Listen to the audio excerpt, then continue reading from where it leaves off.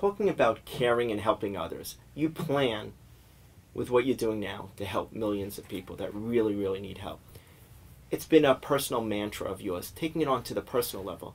Could you briefly tell us about the three special needs children that you adopted? Yeah, but my wife and I have adopted 3 children. They're all from Latin America. They all had special needs. They're wonderful kids, wonderful kids. And we didn't go out to adopt special needs kids. It just turned out that way. So it's, but I'm very proud of them. David was the first one from Peru. We got him at a year. We were told he had a cleft lip. He had cleft lip, cleft palate. If anyone knows that is, that's major craniofacial reconstruction for years. And he's also on the autistic spectrum. So that's a lot of hand-holding as you start to understand that. My daughter, we adopted, they said she was 3 months. We were sure she was 6 months. She was less than 6 pounds in the mountains of Peru in the middle of a cholera epidemic. And we've had to homeschool her, but I think maybe this year we'll get her through college. And then my younger son, we adopted from Honduras. Hole in the heart, obviously premature, gastric reflux. For the first 3 years, we had him sleeping upright in a chair, strapped in. Really good kid.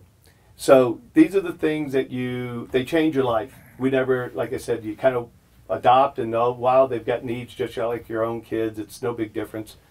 And you take care of it.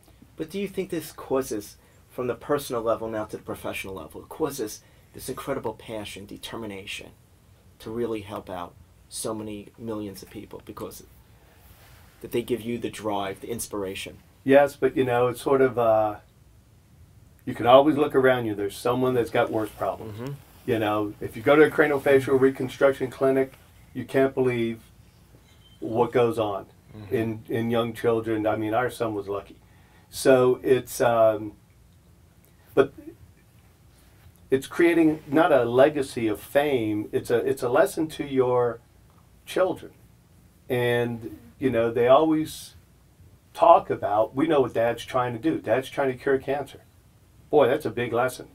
And we moved and said to one thing on that too. It's not just what Dad does. We moved to San Antonio. There's 2 major industries in San Antonio. The military, it's Military City, USA, and it's healthcare.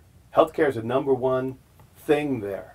It's, medical tourism from everywhere. It's not hundreds, tens of thousands of doctors, nurses. So when you go to the grocery store, everybody's in fatigues or scrubs. And it's a community of personal responsibility to your community. And as a parent, that's one of the reasons we moved there. I don't have to say everything every day. Just go to the store. See everybody around you trying to do that. And it's a great message. Mm-hmm.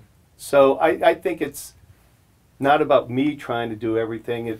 We all should be doing this. And I'm surrounded by people, doctors, nurses, etc., that are really working hard. A lot more selfless than me.